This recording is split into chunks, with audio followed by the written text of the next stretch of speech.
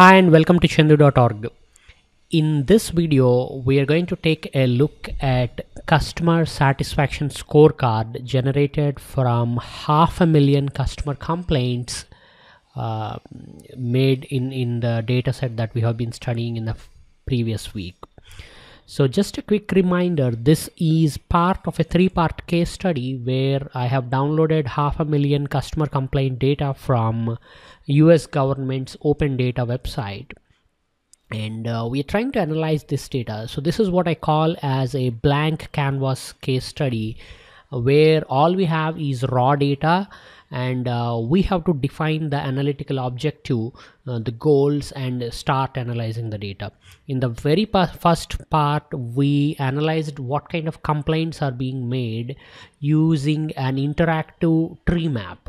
In the second part of the report, or in the second part of the case study, we analyzed regional trends and regional analysis by looking at various types of reports. We looked at a dashboard style report, as well as we looked at some 3D maps or power maps to analyze regional trends by state and zip code. In the concluding part, I'm going to show you how you can synthesize all this data to generate a customer satisfaction scorecard along the themes of my bank versus your bank. Okay, your bank versus my bank, whatever you want to call it. And first, let me do a very quick demonstration of the scorecard. Then I will briefly explain the methodology behind this. And then I'll tell you how you can obtain the full workbook and other explanation about this particular data. Now, at any point, you're welcome to visit Chandu.org, where you can access the full workbook and a detailed explanation of this particular case study.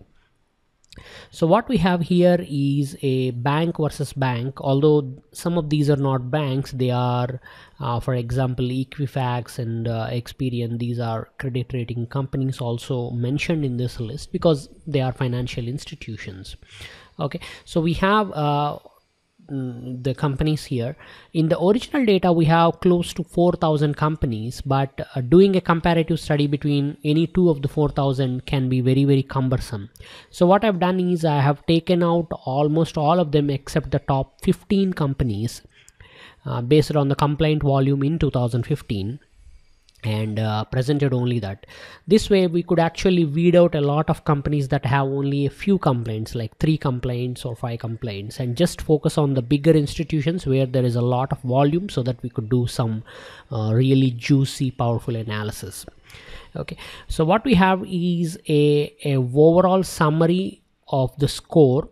Higher score is better, so Citibank here is having 5.6 compared to Bank of America 4.9. The score is out of 10, so you can see that this one is better, and their relative ranking within the top 15. So you can see Citibank ranks at 7, whereas Bank of America ranks at 12. Okay, and then we have a breakup by the factors. What are the factors that determine this score? We have a lot of data, but we are using 5 factors to determine the score because we are talking about customer satisfaction here. So what I have done is, since we don't have access to additional data, for example, we don't know how many customers Citibank had versus how many customers Bank of America has. So we can't really compare the complaint numbers alone because let's say Bank of America has 5 million customers versus Citibank has 1 million customers. Naturally, Bank of America will have the expectation is at least 5 times as many complaints because they have 5 times as many customers. So we can't compare these numbers to that numbers without knowing the actual customer data or the transaction volume or additional things like whether Citibank or Bank of America has rolled out a new customer satisfaction system which probably impacted the score. So we don't know any of that. We just have complaint data. So based on that, we have to generate the satisfaction score. So the factors that I have considered are 5. The first one is called as nasty issues. I will briefly explain them in a minute. The second one is frustration score. The third one is growing complaints. The fourth one is negative resolutions, and the fifth one is disputed resolutions. Now let's talk about each of them. The nasty issues is nothing but when a customer is complaining about the company on this open data website, they have a choice of specifying what kind of issue they are facing, and there are a set of 95 different issues from which you can select one of them. So out of all these 95, we could say a handful of them are really nasty. Okay, a good example is incorrect information on your credit report. Now this is something that is not a trivial issue. This is a really disturbing issue for you, especially if you are applying for a new mortgage or loan. Incorrect information on your credit report can negatively impact your life, right? So as a customer, you will be pissed off if you discover that your bank has incorrect information on the credit report. So from that perspective, we could say out of all the 95 different issues that can be raised, this subset of 7 or 12 or 25 are really nasty. Okay, now that list is configurable. So for the purpose of this scorecard, I have selected a handful of them, but you are welcome to download the file and change the list and see how the scores will be impacted based on your new list. Okay, so we specify a set of nasty issues, and we calculate as a percentage of all the complaints received by that bank, how much is the nasty issue. Okay, the higher the percentage, the lesser your overall customer satisfaction score will be. Likewise, the next factor is frustration. Now whenever you make a complaint as a customer, you have a choice of doing some free text narrative. You can type anything you want.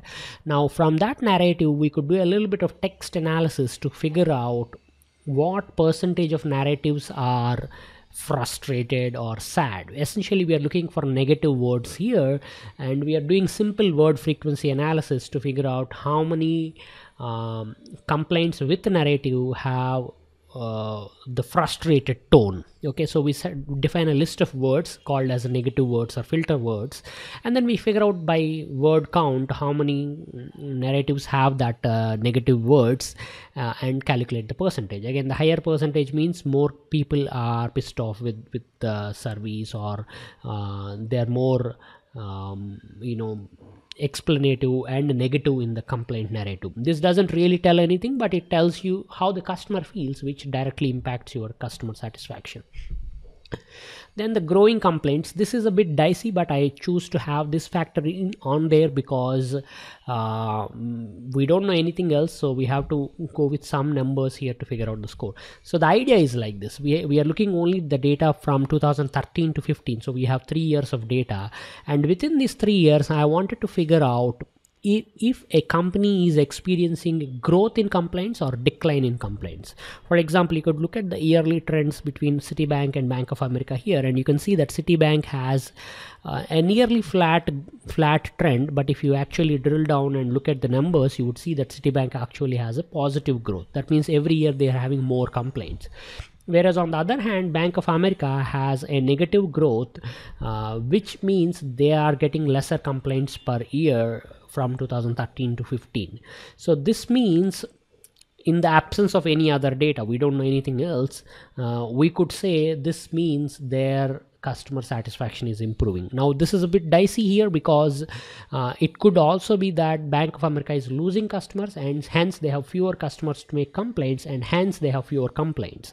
Or there are a few other things that can go on, like Bank of America implemented some sort of a fancy pants system where making a complaint will now take 75 working days, and so customers choose to not complain because they're frustrated with the new system, and that could be the reason why their complaint rate is going down. There are any number of reasons like that, but since we don't know any of those things, we are just looking at this data purely from what we know perspective. I thought growing complaints is a good perspective to add here. The fourth factor is negative resolutions. Again, this is when a company makes a customer looks at a complaint from the customer, they offer a resolution, and that resolution is also recorded in the open data website. Now looking at those resolutions, we can say out of all the possible resolutions offered by the company, there are about 6 or 7 different types there. We could say some of these are negative because they don't improve the customer satisfaction. For example, any resolution that goes like resolved with monetary relief, we could say the customer would end up being a little more satisfied because she received some monetary compensation for her trouble. Whereas on the other hand, a resolution like close it without explanation could negatively impact the customer satisfaction, because the customer doesn't really know what happened and why the complaint is closed. Okay, so that could be one of the reasons. And we calculate as a percentage of all the resolutions how many are what we consider as negative. Again, this list is customizable in the settings page, so you could go and change that there. The final one is disputed resolutions. Again, when the bank offers a resolution, customer has a choice to dispute it and go with further process, like maybe a lawsuit against the company, or opening up a new complaint or whatnot, we don't know. So but as a percentage of all the resolutions, we could calculate how many are disputed, and we could right away say that anytime a customer disputes what the bank says, that could cause for a drop in customer satisfaction. So higher dispute rates would mean lower customer satisfaction. So we calculate all these factors and we assign them weightages. Right now everything has 20% weightage, so each factor is weighed equally, but again you can set up the weightages differently such that they all total up to 100%, and the scorecard will automatically calculate. So based on these, we calculate the overall score using some simple logic and arithmetic, and present that information on the top. The left side is for Citibank, the right side is for Bank of America. And then we also have some simple summary of the complaint trend. How much is the 2015 volume, what kind of 3-year trend we experienced, what is the 12-month trend look like, and so that you have a sense of, at the raw number, absolute number level, how these two banks compare with each other. We also have a state level heat map. I initially wanted to embed a map of US here, but because the US map is irregularly shaped, in fact every other country's map is irregularly shaped, embedding that kind of thing here would be very tricky. Especially my choice would be to exclude Alaska and a few other states, but that's not fun. So we had to come up with some other visualization. I thought a 50 state simple grid like mapping is better, and so we have 10 states per row, 5 states, and just alphabetically arranged. And you could look and you could immediately see some sort of subtleties. For example, you could see that California and Florida continue to be bigger states for Bank of America, whereas on Citibank's front, California and New York seems to be highlighted. So you could see the number of complaints, and again only for 2015 that data is presented. We also have complaint mode summary. This is how customers are complaining to you, whether they're complaining by web, postal mail, referral, fax, or phone, or email. And we have as a percentage of total complaints how much each mode is receiving, along with their numerical summaries here. So this information will give you an idea of what kind of customers we have. Are they web savvy, or they postal mail and referral kind of savvy, etc., and that will kind of help you understand how these complaints are coming. Okay, so that's in a nutshell how the scorecard is set up. Let me very quickly demonstrate how this thing works. You can change this. For example, you can choose US Bancorp versus Navient. I don't know what kind of company that is, which has very high customer satisfaction according to our survey. And you can see that as soon as you make a selection, all of these things will change. Your heat maps will change, your graphs and trend lines and everything changes. So everything is beautifully tied together with formulas and pivot tables and picture links and whatnot. Let me very briefly showcase the settings page, where you can say whether a resolution is positive or not. If it is true, that means it's a positive resolution. If it is false, that is a negative resolution, and it will contribute to your negative resolution rate. Likewise, you can specify a list of issues that you consider to be critical or nasty. You can go ahead and type anything there. You can just delete the rows and add them. Make sure you're not deleting adjacent cell rows or anything. Likewise, you can adjust the weightages. You can see everything is 20%, but let's say growing complaints is only 10%, and this one is 25, and that one is 25. Now after you make changes and if you see the good to go message there, that means the total is adding up to 100. You could go back to scorecard and you can see different scores. Right now with the new percentages, Navient is no longer the #1 company. They rank #4, whereas probably some other company might be #1. We don't know what that company is. We have to select all of them to see this. Okay, so this is a how you can analyze one company versus another and get a very good idea of about their customer satisfaction scores. Now the intention here is to show you the kind of thought process you need to go through to come up with the factors and calculate them and present them. This is one of the many ways in which you can visualize the scorecards. I actually had a couple of false starts, but then eventually I arrived at this layout, which I feel is more suitable for the data that we have here. Again, you can go ahead and come up with completely new and completely awesome layout for this kind of a scorecard. So if you have some such idea, go ahead and do that and share it with me, either on the YouTube or on the blog or on Facebook page. Before we wrap up, I just want to tell you that these case studies are part of our sequence to launch the 50 ways to analyze data program. This is a course that I run to teach people how to analyze data. Essentially, we take raw data and we go through all these steps to arrive at beautiful displays, whether they are visualizations, they are dashboards, they're reports, or whatever, so that you could analyze business data and come up with valuable insights. So in the 50 ways to analyze data course, we go through many case studies like this. We go through several real life scenarios, blank canvas case studies, and analyze the data, understand the techniques, both statistical, Excel based, and business data analysis based, operations, financial, whatever.